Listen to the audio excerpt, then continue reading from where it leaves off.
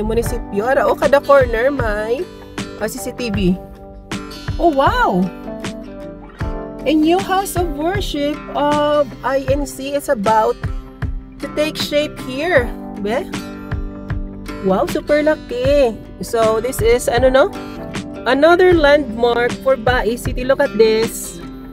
Iglesia ni Cristo Engineering Construction Department, March 20. Bago lang March 20, 2023 na issue ang ang building permit, no? Aring likod sang balay kagina guys, ang ambal ko sa inyo nga do museum, super nice. So straight lang ta. Oh, bakod ta kalawig paton time guys, nami kita nilikuan daw, no?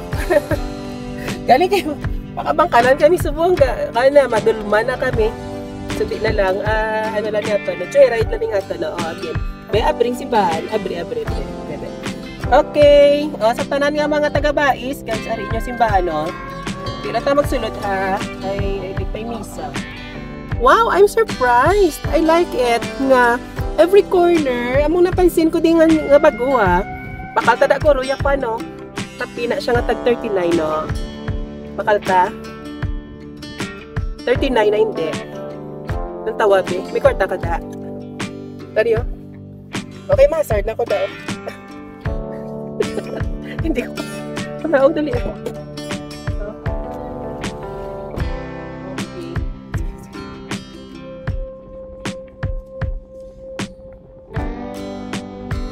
Beautiful ang design sa City Hall Bais.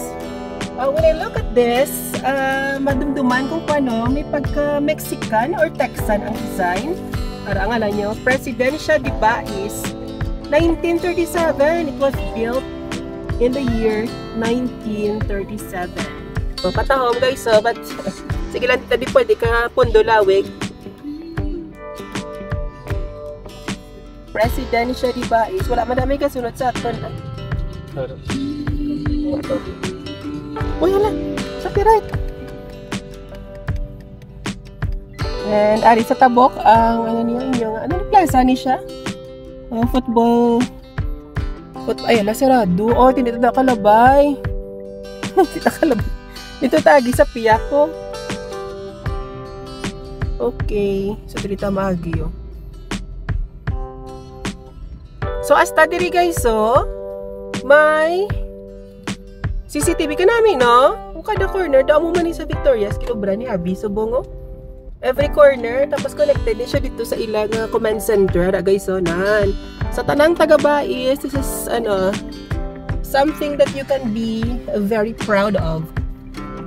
At least, no, ga-improve ang city. And, ni siya nga streetwide ko kabalo. So, guys, dito kaagi, no, sa kilis ng plaza, because salado, may harang dito, no. Because of your fiesta celebration, Tapasayaw festival. Okay, so liko tadi sa may ni Bais as Norso. Is this Norso? By the way, dito tali, no? Ni siya Norso. Negros Oriental State University, Bais City Campus. Tama. Kasi kapalagpat lang ko balahaw. Yeah, I think so. Norso Bais Campus. And ariyo may Bais City Pilot School. Yun na siya, elementary. So, pagwa na ta guys sa Bais City. Going to Tamisu. Kay kami. Mataklad kami sa bukid. Tumabinay. Ang aton nga destination for this afternoon is Kabangkalan City, Negros Occidental. So, ari dire nga portion ang inyong daan nga merkado, no? So, wala pa ang merkado di Bais. Diri ang ninyo sa unaw. Ang inyong nga merkado, inyong wet market, and also ara dira ang terminal sang paradahan sang mga bus and jeepneys. Ari guys, nan. And yung tayo subong ba? Na diyo? Amor Ganda. Isa sa mga original nga mga department stores diri sa Bais. So, pa-exit na ta. Going to Tamisu. stay tuned lang kamo danay, kahit di kamo danay magamit. Kay makita pa ninyo ang mga eksena going to Tamisu and also malabyan ta ang ang central and also the ethanol plant and ang inyong Montesol solar power farm dira lang sa may kilid sa Ursum or URC. Ang oras natin subong is 5:44 in the afternoon. A gloomy Saturday afternoon here in Negros Oriental. Oops! Yung mga pulis to huwaw. Kanin sila sa checkpoint man guro. Okay. Lain-lain at di pag bagyong Odette. Nakalabay ko diyang bagyong Odette December 16, 2021, no? Oh, December 16, 2021. And then, 3 days after, pagka December 20, naglabay ko di guys. Going ko Cebu, pero naghapit ko di para makita kong sitwasyon as in line na. Hindi dyan nakaibi ko di nga part of. Mga tao daw, nagalinya sa dalan. Kapangayo, isang tabang, no? May mga placards sila na need food, need water, as in daw ginakumo sa inyong mga dugan sa mga senang at dayaw, kipukit yung part, no? Sabihin may salsan. And by the way, dira kita malabay, no? Going to Mabina, yaraw, may bukid ngayon, no? Amo na siya ato nga tabukan, guys. Going to the other side of Negros Island. And hopefully so, no? I don't know if you're in favor of NIR, Negros Island region. Comment ka mo, guys. Ako, I will be very honest with you. I am in favor of the Negros Island region na ginapropose nila, no? A new political division, region, no? Region 18.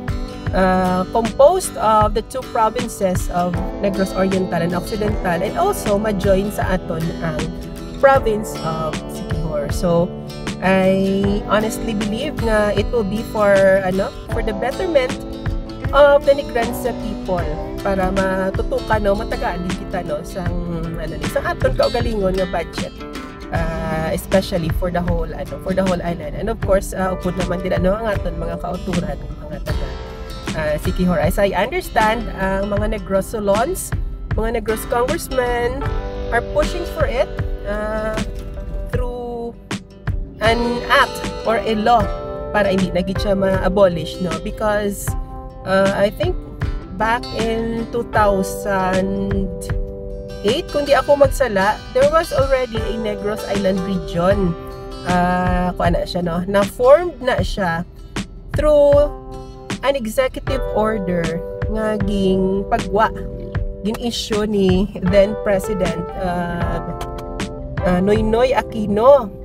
Pero sang time ni President Duterte na-dissolve na-abolish ang Negros Island region because sa pagka-intindi ko, according sa kay Budget or Finance Secretary that time, Benjamin Jokno, kulang ko no sang budget para maka-function sang maayo ang aton nga newly formed na Negros Island region. So hopefully this time around, no, mapasar nila ang isa kalayi, an act or a law creating our new Negros Island region including Sikihor. So with that law, sure na gid nga matagaan kita sa aton nga kaugalingon nga budget, hindi na siya problema, no?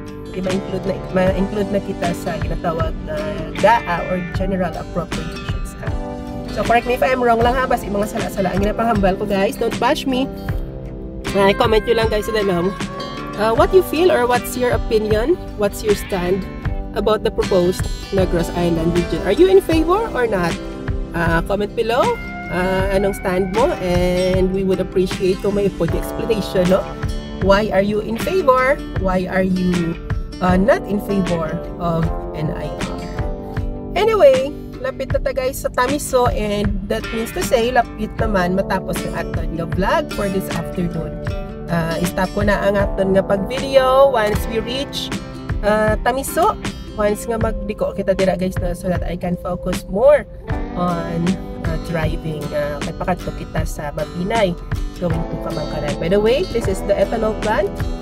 Wala pa siya ga-operate. Okay, wala pa sang galing. So basi wala pa wala pa sila nag-accept games, no? Wow, ay ka-prepare sila sa ilaga ko in a costume sa Tapasayaw Festival. And kita ninyo guys, those are solar panels of Montesol Solar Power Farm. And ito sa unahan niya may blue, that is the Ursumco or the Universal Robina Sugar Corporation. Kabibo diri nga side may pares, and mga truck diri nga nagapundo, doon ay mo ni siya nga stopover sa mga biyaheros diri. Especially sa mga truck, no, mga panel and mga 10-wheelers nga truck, no. Anyway, hasta dili na lang po to ang aton nga video. Thank you so much for watching. Medyo lawig naman, no. Tara guys, look at that. Lumuda mo solar panels, kita ninyo na gangga reflect na Those are all solar panels. So pasaka na kita sa Bais Highlands. And again, thank you so much for watching. I hope na nag-enjoy ka mo sa aton nga vlog for this afternoon. Don't forget to react, give us a heart, and leave us a comment.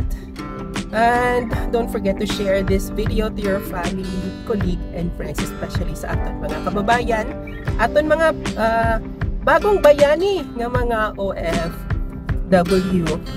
Bye everyone! Thank you so much, and see you again on our next vlog. I-stop ba na? I-stop.